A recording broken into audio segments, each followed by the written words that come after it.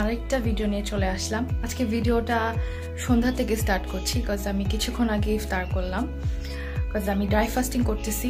Intermittent fasting হচ্ছে two types হয়, একটা ওয়াটার ফাস্টিং আর একটা হইতেছে ড্রাই ফাস্টিং। ড্রাই ফাস্টিংটা হচ্ছে আমরা রোজা যেরকম রাখি ঠিক সেরকম করে রোজাটা 16 আওয়ার্স না খাওয়া, সো মোর অর লেস 16 আওয়ার্সই হয়ে যায়। তো আমি ড্রাই ফাস্টিংটা করছি, এর পাশাপাশি হচ্ছে নর্মাল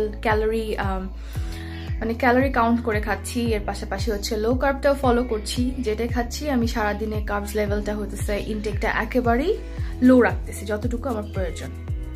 এখন ফার্স্ট মিলটা প্রিপেয়ার করব।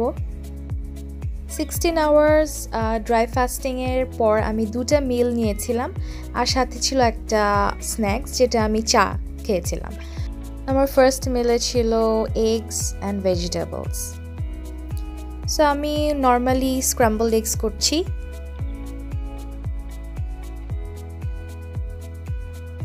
স্ক্র্যাম্বলড এগসের সাথে আমি ক্যাপসিকাম অ্যাড করলাম গ্রিন কালারের ফর আ স্মোকি ফ্লেভার।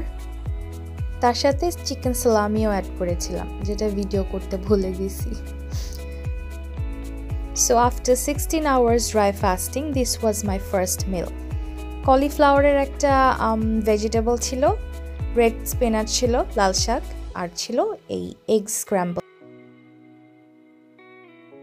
ইফতার শেষ করলাম, এখন এত মাথা ব্যথা করতেছে, লাইক ইফতারের পরপর না এক কাপ চা না খেলে হয় না, ঠিক না? সো এখন চা বানাবো, চলো দেখাই। সো অ্যাজ এ স্ন্যাক আমি চা খাচ্ছি। চাটা আমি হচ্ছে স্কিম মিল্ক দিয়ে বানাই, আমি এই মিল্কটা ইউজ করি।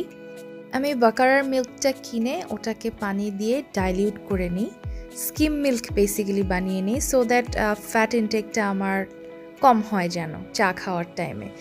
Since we all know milk has lactose, to intake less calorie, skim milk is the best option. সিলেটের অ্যারোমেটিক এই চা পাতা, এত অ্যারোমা, এত মজার, এত ভালো লাগে এই চা পাতাটা। পটের চা পাতাটা শেষ হয়ে গিয়েছিল, তো আবার পটটা ভরে নিলাম। তো এখন দিয়ে দিব সেই অ্যারোমেটিক চা পাতা।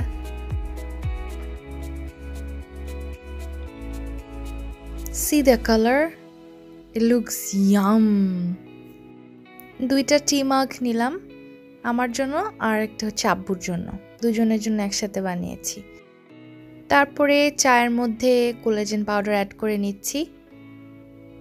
কোলাজেন পাউডারটা আমি ডেইলি ইনটেক করি, যখনই চা খাই, কফি খাই অথবা কোনো জুস খাই, সব কিছুর সাথেই অ্যাড করে নিই based on it's daily allowance.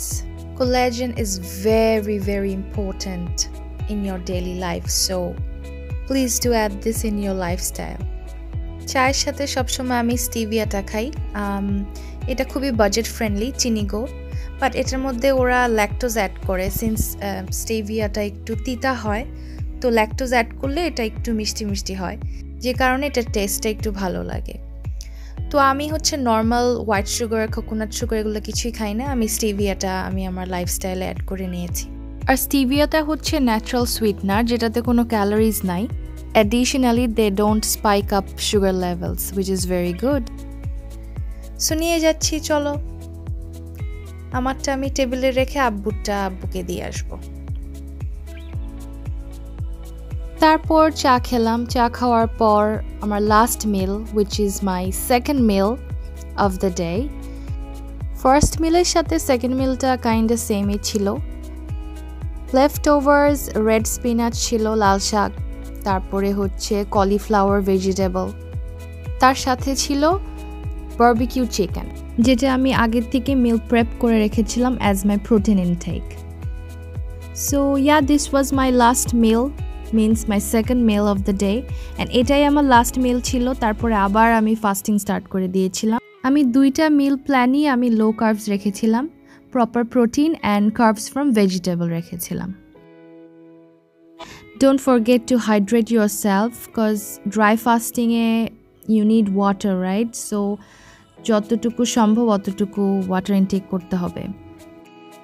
I was enjoying my last meal and it was really fulfilling.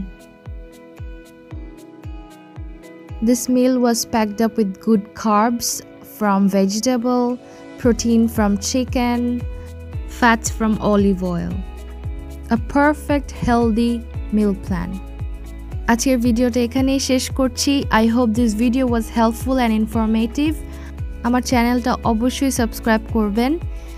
Thanks for watching. See you in my next video. Till then, take care. Bye bye.